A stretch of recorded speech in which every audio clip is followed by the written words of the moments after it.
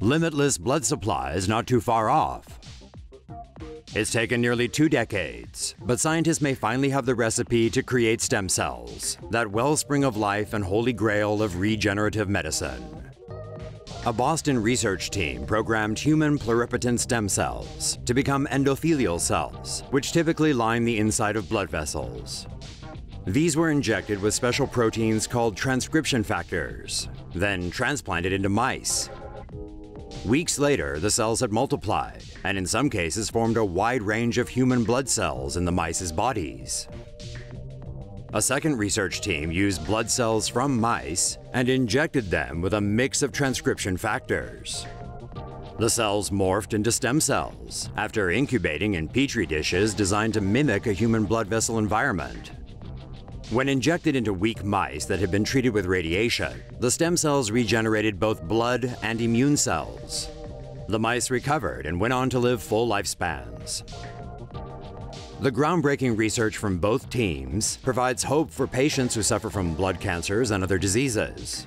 But tests need to be carried out to determine any negative effects before the procedure can go to human trials. Say no to safe spaces on YouTube. Support TomoNews at patreon.com/TomoNews. Science has continuously been making leaps and bounds in fighting against the world's many diseases. Israeli scientists show how melanoma spreads in the body. Scientists at Tel Aviv University have made a landmark discovery on melanoma, a brutally aggressive form of skin cancer that kills a person every 52 minutes. Melanoma forms in the epidermis of the skin. At this stage, the cancer cells are not able to spread, as they have no access to blood vessels. Researchers discovered that the cancer sends out tiny vesicles containing microRNA to the dermis layer. The vesicles induce changes in the dermis, including features of cancer-associated fibroblasts. The changes enable the dermis to absorb the cancer cells. The real threat of melanoma begins when the cancer cells have access to blood vessels and are spread to vital organs such as the brain, lungs, liver, and bones. The team also found 2 chemicals that could stop the spread of melanoma in its initial stages. One is capable of stopping the vesicles from being sent to the dermis, and the other capable of preventing the reaction to the vesicles in the dermis itself. Malaria vaccine could lead to general cure for cancer. Scientists researching a vaccine against malaria in pregnant women may have accidentally discovered an effective weapon against cancer.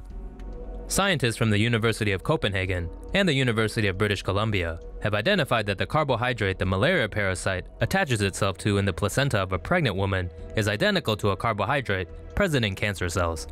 Scientists have created the protein that the malaria parasite uses to attach to the placenta in a laboratory and have added a toxin. The combination of the malaria protein and toxin finds cancer cells, is absorbed, then the toxin is released inside, causing the cancer cells to die. Research groups from the 2 universities have tested thousands of samples, from brain tumors to leukemias, and have found that the malaria protein is able to attack more than 90% of all types of tumors. The drug was tested on mice implanted with 3 types of human tumors: non-Hodgkin's lymphoma, prostate cancer, and metastatic bone cancer. The mice that were given doses of protein and toxin showed far higher survival rates than the untreated mice. Researchers are now working towards being able to conduct human trials. They say the earliest possible time frame would be in 4 years. New drug offers hope in fight against Alzheimer's. The drug aducanumab is believed to aid in the clearing of toxic proteins hypothesized to cause Alzheimer's disease. A recent study measured brain activity of 165 participants, some of whom received the drug once a month for up to 54 weeks, while others received a placebo.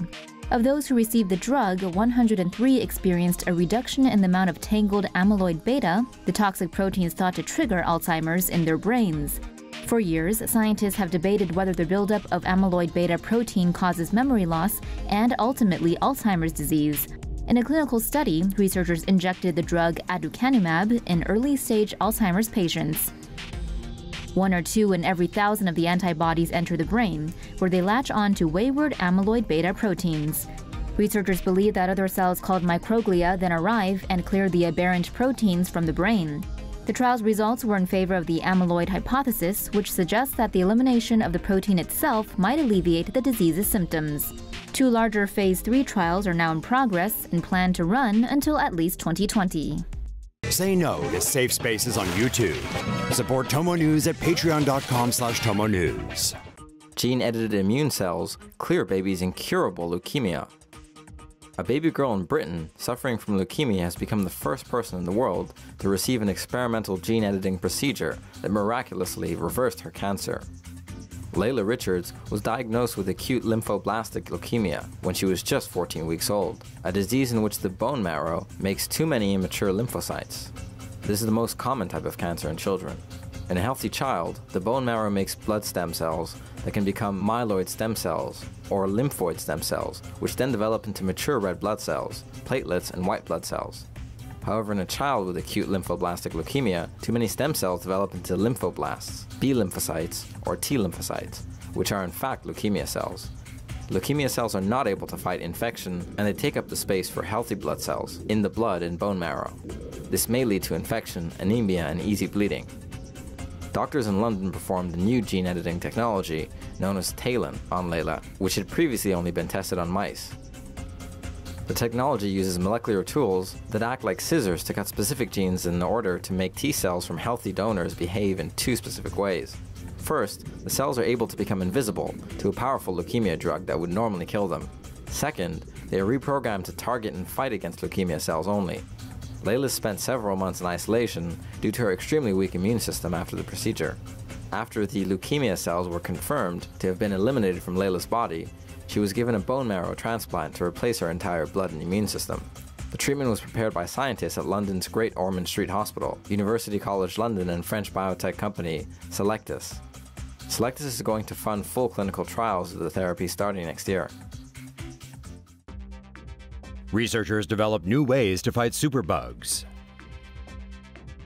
Drug-resistant superbugs have rendered many antibiotics ineffective. But now there's hope. Currently, the only treatment for bacterial infections is through the use of antibiotics, which, after passing through bacterial cellular walls, kill bacteria. However, bacteria over time can mutate to protect themselves, commonly through developing an efflux pump, which expels antimicrobial polymers. Researchers at UT Southwestern Medical Center in Texas have discovered a synthetic compound that blocks FX pumps, making superbugs once again vulnerable.